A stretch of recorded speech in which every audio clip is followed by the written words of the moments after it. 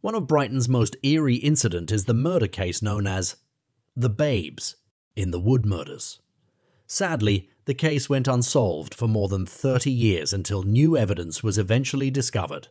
Hello and welcome to Mystery Detective. Please support my channel by subscribing and hitting the bell icon for more crime cases. The Babes in the Wood Murders revolves around the killings of two 9-year-old girls named Nicola Fellows and Karen Hadaway. Despite attending different schools, Nicola and Karen were great friends who lived on the same street in Moulsecoombe, Brighton, Sussex, England. On October 9, 1986, after school hours were over around 3:30 p.m., the girls decided to go play. Around 5 o'clock, Nicola's mother, Susan Fellows, saw them playing with a roller boot on the street, not knowing that would be the last time she would see the girls alive. Nicola and Karen moved away from their street and were soon spotted by a 14-year-old friend near certain stores on Lewis Road. They were then ordered to return home, since their parents would be concerned about their whereabouts. At 6:30 p.m., the girls were also seen close to a police box in Lewis Road. And that was the last time anyone ever saw them alive. Night came, and it was time for bed. But neither Fellows nor Hadaway had arrived home. Their families became worried. Karen Hadaway's mother, Michelle Hadaway, immediately dialed 999 to report the two girls missing. The police and hundreds of people from Moulsecoombe commenced a massive search for the girls when words of their disappearance spread. In the course of searching, a witness came forward to report that they heard Nicola Fellows allegedly telling Karen Hadaway the evening they were last seen to go to the park.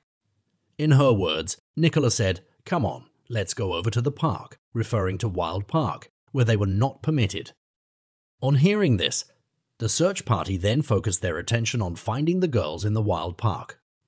On the afternoon of October 10, 1986, Nicola Fellows and Karen Hadaway's bodies were discovered in Wild Park. The girls were discovered in a makeshift cave, and an autopsy later proved that they had been sexually molested and strangled. The Babes in the Wood Murders shook the whole of Brighton. Moulsecoombe residents wondered who could have wickedly assaulted and murdered the two lovable girls. The Sussex police began an investigation into the case, and shortly after, witnesses came forward to say they had seen a young man named Russell Bishop near the same police box in Lewis Road where the girls had been seen. They confirmed he was wearing what appeared to be a light blue top, which the police would later discover near the crime scene. Another witness came forward to say they saw Russell Bishop leaving the Wild Park around 6:30 p.m. By now, the police had a suspect. They tracked down Russell Bishop and took him into custody on October 31, 1986 in relation to the girls' killings. This came after he was questioned and he gave a number of contradictory statements and alibis. On December 3, 1986, Bishop was accused with the murder of Nicola Fellows and Karen Hadaway. He was held in detention pending a trial the following year. Before his arrest, Russell Bishop, a 20-year-old roofer and occasional burglar, was a part of that search team who looked for the girls. During the search, he said that his terrier Misty was such a superb tracker dog that it had a £17,000 insurance policy. Russell Bishop was well known in Moulsecoombe despite residing in the nearby Brighton neighbourhood of Hollingdon. He appeared to have connections to the families of the girls he murdered. A friend of his, Doey Judd, was staying with the Fellows family at the time. Bishop often participated in football and cricket games with Barry Fellows, the father of Nicola Fellows. Even the day the girls vanished, he went to Nicola Fellows' house in an attempt to speak with his friend who lodged there, but was told to leave by Nicola Fellows. Both sets of parents urged their girls to avoid Russell Bishop because he was known for having a sexual interest in young girls. Then again, Bishop would often ask them to run errands for him and Jenny Johnson, his pregnant girlfriend. Despite sharing a home with his girlfriend and their son, he was rumoured to have a long history of relationships. At the time of the murders, Bishop was having an affair with a 16-year-old who lived around the block from the girls. Russell Bishop's strong ties to the search of the girls ultimately led to his downfall. He was said to have prompted officers towards the area where Nicola and Karen were discovered. The trial came and, unfortunately, Russell Bishop was found not guilty in the first trial in 1987, which was largely the result of mistakes made by the prosecution team. Despite a 4-week trial at Lewis Crown Court, Russell Bishop was acquitted of the girls' rape and murder after barely 2 hours of jury deliberations. No time of death could be given because the bodies' temperatures weren't taken, making it impossible to know with certainty when Nikolai Fellows and Karen Hadaway passed away. As a result, the prosecution was only able to allege that the girls had been slain between 6:15 and 6:30 p.m., which was not supported by scientific evidence. This left Russell Bishop's vague and inconsistent alibis unquestioned. Also, the blood found on Karen Hadaway's underpants were never analyzed, and the handprints around the girls' necks were not examined for fingerprints or hand measurements.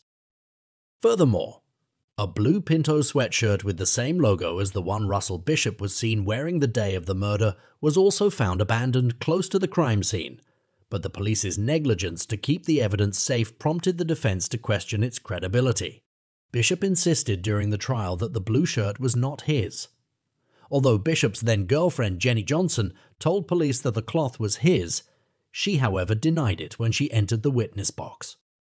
After the back and forth at the court with no well-researched evidence, the jury followed the instructions of the presiding judge, Justice Cheeseman, to acquit unless they were absolutely certain that the girls had passed away by 6:30 p.m. The lack of sufficient evidence got Russell Bishop out of jail. In 2009, Barry Fellows, Nikolai's father, was arrested on suspicion of conspiracy to rape his daughter. Dougie Judd, Bishop's friend, was also detained on a rape suspicion. They, however, were later freed without charges when a Sussex police spokesman claimed that the investigation into allegations of sexual abuse was separate to the ongoing murder probe. The investigators at the time worked tirelessly to pinpoint the killer, but since there was no advancement in DNA technology in the 1980s, there was nothing much they could do, and so the babes in the Wood murders went cold for over 3 decades. On the 30th anniversary of the Nikolai Fellows and Karen Hadaway's murder, family and friends marched to the Sussex Police Department, demanding a reopening and re-examination of the case. In the year 2016, when there was advancement in DNA technology, the investigators were finally able to link the strange DNA samples at the crime scene to Russell Bishop. Eurofin's Forensic Services was able to identify a 1,000,000,000-to-1 DNA match that connected Bishop to the discarded blue shirt. Additionally, a tape pulled from Karen Hadaway's left arm contained Bishop's DNA. The police had always believed Russell Bishop was the suspect but didn't have enough evidence at the time to prosecute him. However, when he committed a similar crime in 1990, they started looking for means to confirm that he was the one who had perpetrated the babes in the Woods murders. 4 years after the girls' murder, in the year 1990, Russell Bishop was arrested and charged for a horrific attack on a 7-year-old Brighton girl. It happened that on the 1st of February 1990, he had grabbed the 7-year-old girl off the street, locked her in the boot of his car, and driven to Devil's Dyke, where she had been abused, strangled, and then left for dead in a bush. By some miracle, she made it to the side of the road, where she was found by people who rescued her. Later, the victim was able to identify Russell Bishop as the person who attacked her. Later in 1990, he was charged with the crime which seemed identical to the babes in the Woods murders. Bishop was remanded to prison while awaiting trial. During his trial, Russell Bishop was found guilty of kidnapping, indecent assault, and attempted murder in December of that same year. He was then given a life sentence with a minimum recommended duration of 14 years before he would be eligible for release. This crime of his prompted investigators to look deeper into Nicola Fellows and Karen Hadaway's murder case.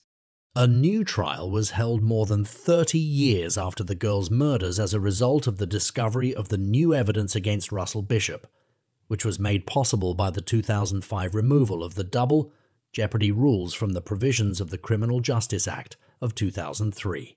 In May 2016, Russell Bishop was escorted from his jail cell to a police station, where he was subsequently arrested again for the killings of Karen Hadaway and Nikolai Fellows.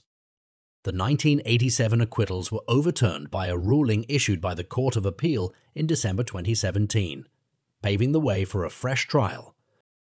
Russell Bishop's trial at the Old Bailey took place in October 2018. Thanks to technological advancements, the prosecution produced a fresh timeline that indicated the girls were still alive at 6:30 p.m. and that Bishop had gone back into Wild Park to complete what he started. On December 10, 2018, Bishop was ultimately found guilty of his charges. After a 9-week trial and a 2.5 hours of deliberation, the jury returned a guilty verdict.